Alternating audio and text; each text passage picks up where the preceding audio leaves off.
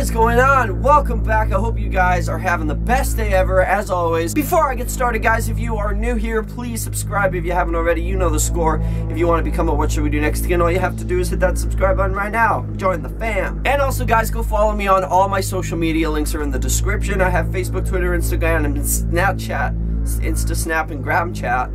So go follow me on all of those. And once again, I am coming back at you guys with another creepy video. Today we're on episode 21 of Paranormal America, traveling to 50 states of the United States, heading west to east and looking at all the creepy stuff that's happened in each state along the way. Which currently brings us to good old Arkansas.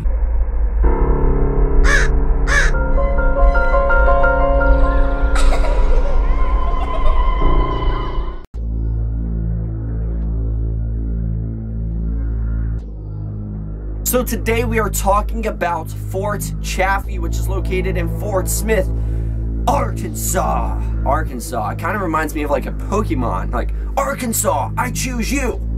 Now Fort Chaffee was, and I think still is, a military complex.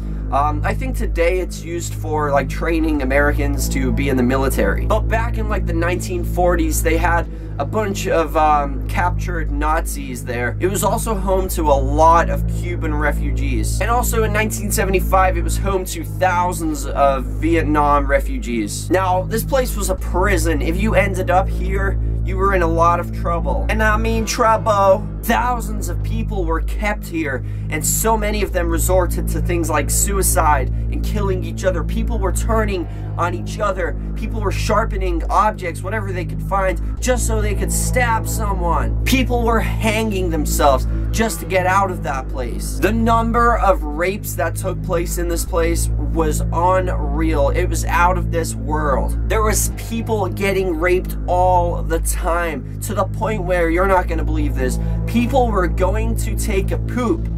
They were taking their poop out of the toilet and smearing it all over their body just so that somebody won't rape them. Now, that is a horrible thing to imagine. Like, it's got to hold a lot of negativity at this place. Also, a lot of the Cuban refugees that were home to this place were also practicing things like voodoo and witchcraft, and a lot of the time they were performing exorcisms on people they believed were apparently possessed by demons. So they were bringing a lot of, like, they were opening other portals to other places in this vicinity, in this premises. There was this one occasion where this guy was apparently possessed by a demon. That's what they thought. And these Cuban people started to perform exorcisms on him.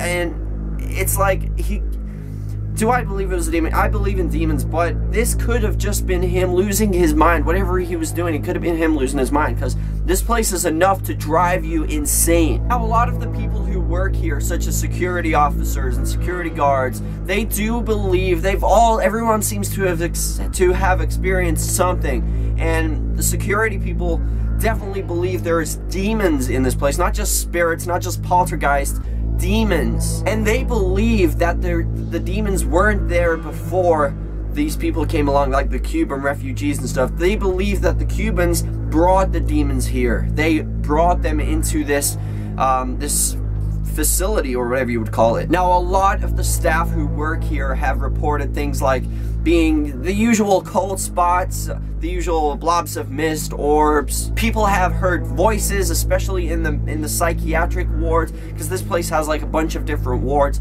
In a psychiatric ward, people have walked in there to hear a loud voice yelling, "Get out," or "Shut up." People have saw shadows, full body apparitions, and there was 2 women who worked there actually reported being grabbed by an arm, a fully visible arm that came out of a corner of a wall, like around the corner, and grabbed her. So you know, when arms start coming out of walls and grabbing you, you know that you shouldn't be there at this point, if you didn't figure that out before. Now, there is a lot of negative activity here. A lot of people do not want to go to this place. The people who work there, they dread going into certain places because there's certain paranormal hotspots that they just don't want to go in because the activity is just too out of this world. It's too crazy. This was featured on an episode of Ghost Adventures. I believe it was possibly series 4. I don't remember the episode though. But it was a good episode. You guys should check that out. Question of the day, guys. Would you stay at this place overnight? Let me know in the comment section. That is question of the day. Magic 8 Ball. Is the Fort Chaffee haunted by demons? Outlook, good. I'm assuming that means there is demons there. So, we're going there. Write that on my list that I don't have. And also, you guys know I've started this thing called Random Fact of the Day, where I like to poison your heads with powerful knowledge so that y'all don't have to go to school anymore. And you can go take over the world or do whatever you want. But use it wisely though, guys. I don't give you this valuable knowledge so that you can go and destroy the world. Use it for the good. Did you know that a crocodile cannot stick its tongue out? I didn't know that either, but I don't really think they have to because their mouth is so... Snap, snap, snap. I don't know what's wrong with me. I don't know. Thank you guys so much for watching. I hope you enjoyed this video. Stay tuned if you want to go to Louisiana next. And yeah, I'll see you guys tomorrow. Remember the most important thing, guys. Chase your dreams. And let's see if we can go for 4 likes on this video. If you enjoyed it, talk to you guys later. Chase your dreams, yo.